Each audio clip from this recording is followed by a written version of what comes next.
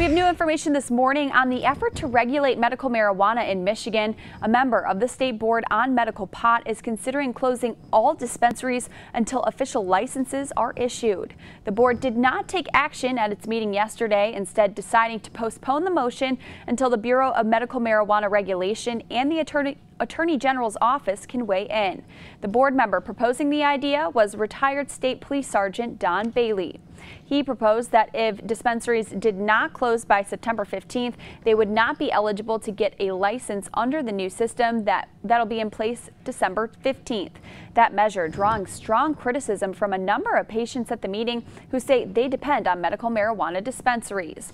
Now, if dispensaries were to be shut down by the state board, the Bureau of Medical Marijuana Regulation can put emergency rules into place, overriding the board's decision.